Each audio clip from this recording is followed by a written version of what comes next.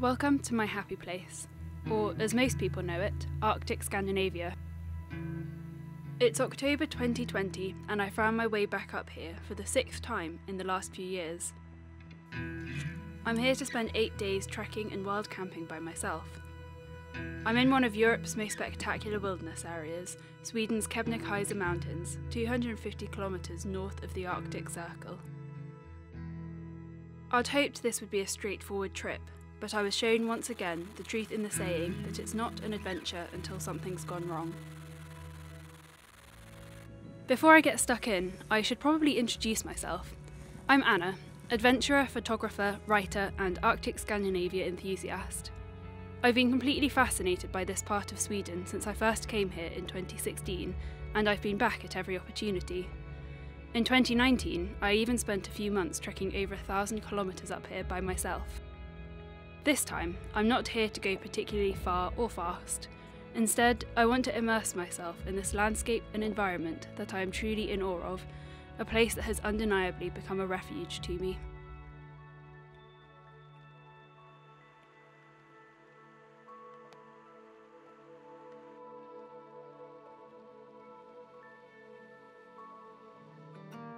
As I set off, it felt distinctly autumnal, though there was a definite chill to the air. I had everything I needed in my rucksack: tent, warm clothing, camera gear, and enough food and snacks for the duration of the trip, plus some emergency reserves. It weighed around 25 kilos. That evening, I huddled inside my tent to cook my dinner as rain drummed against the fabric.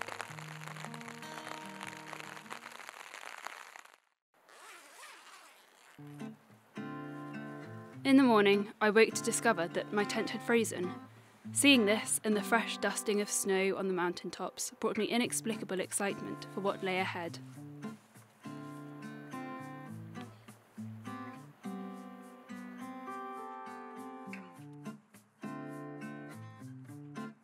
That day, the smallest of things brought me joy, like crunching along the frosty planks of wood that make up sections of the path, or unexpected good weather. Oh my gosh, the sun has just come out and yes, it is still absolutely freezing, but I'll tell you what, the warmth of those rays is just divine. So quickly I started to remember exactly why I love being up here.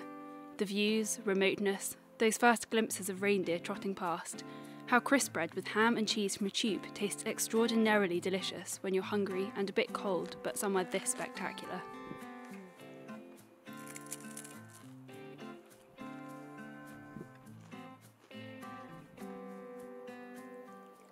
I couldn't have asked for a more beautiful end to that second day. The dwindling light was magical, and the air was so calm that the snowy mountains surrounding me were immaculately reflected in the still water below. Sitting outside my tent that afternoon, I felt a sense of peace and contentment that I only experience on adventures like these, where life is stripped back to the basics. After a freezing night, I woke to very different weather on day 3. Gone were the stillness and those incredible reflections. In their place was strong wind and icy snow. Those bitter conditions didn't let up for most of the day, with intermittent flurries that stung my face as the strong wind whipped them at me viciously. Yet the novelty of this weather and the beauty of my surroundings despite it meant I didn't really mind. Besides, today I was trekking through probably my favourite valley in the area, Vistasdalen. I trekked through here the year before. It was the height of summer then, and very different weather, but I still felt as captivated now by this valley and the enormity of the mountains as I did that first time.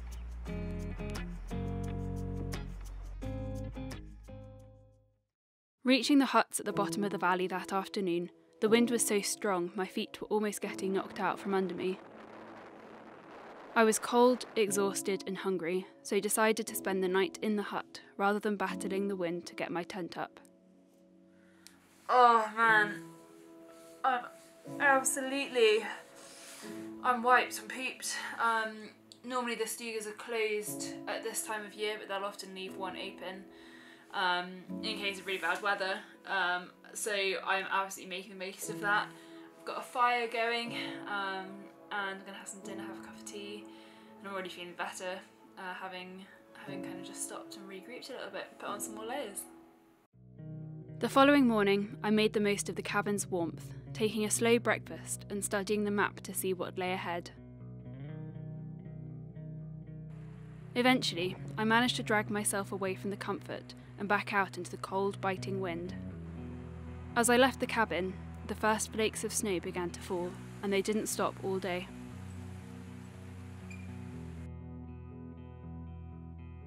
Making my way higher up the valley, I was awestruck by the beauty and how inhospitable the landscape was. The bracing wind and snow were relentless, making everything that bit harder.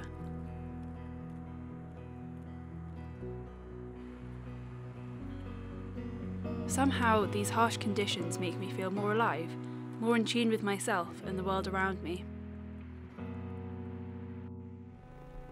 By that afternoon, the snowfall felt different. It was no longer icy and hard.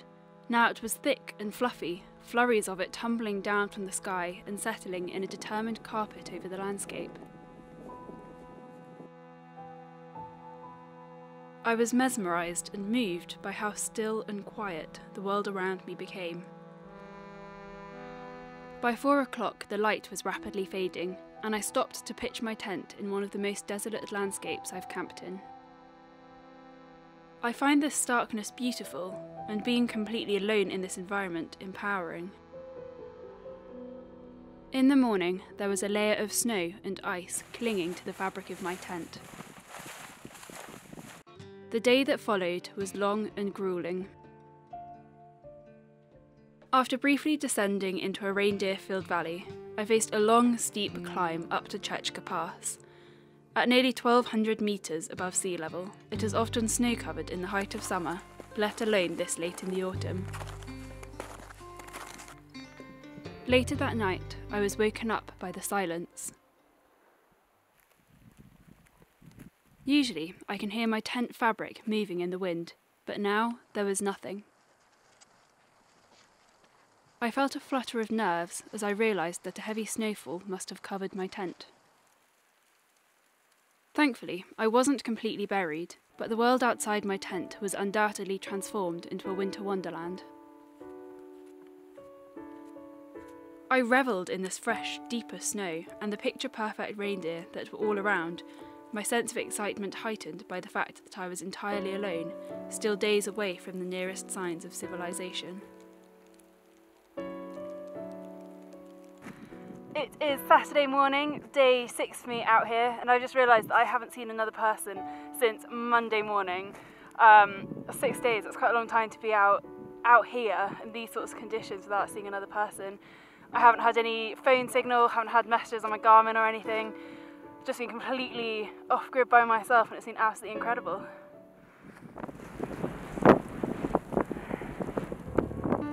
Unfortunately, within a few hours, that excitement at the amount of snow had worn off as the reality of the situation hit home. By early afternoon, there was so much snow that I was often up to my knees and waist, or attempting to walk across the tops of the bushes and small trees that were now almost fully buried. As the wind picked up, the temperature dropped to around -15. I battled my way to a boat shelter that I knew was nearby and managed to get my tent pitched inside. There was no way it would have stood up to the conditions otherwise.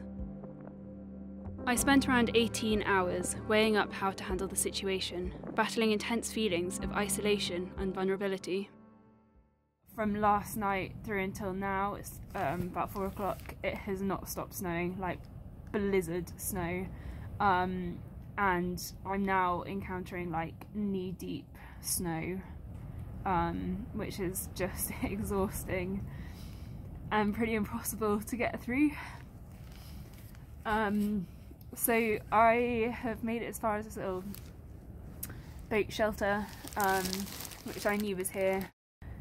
If this situation doesn't change by the morning, I'm going to have to hit the SOS button, which for me is really, really humiliating. I'd like to think I'm like quite experienced in the mountains, in the outdoors. I'm prepared. I am experienced. I know what I'm doing. This trip has been incredible. It's been challenging. But there's only so much I can do when I don't have skis and it's snow this deep. And you might be able to hear the wind. It's been so full on today. So I'm absolutely exhausted. I just don't have the energy to be dealing with this amount of snow and this cold. So, wait and see. The next day, I covered a total of 2 kilometres to an emergency hut.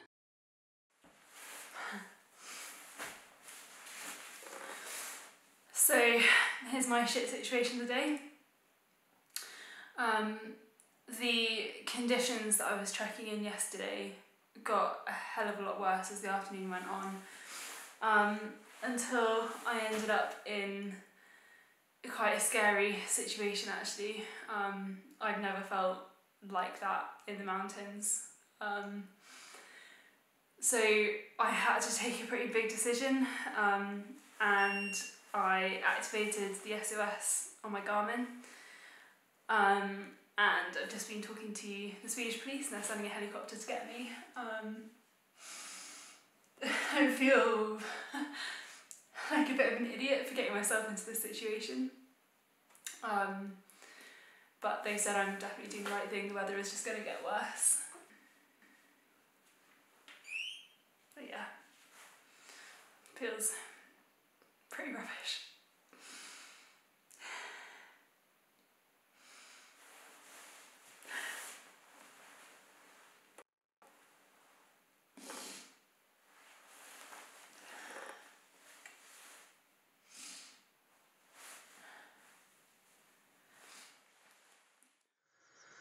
Activating my SOS was one of the hardest things I've had to do.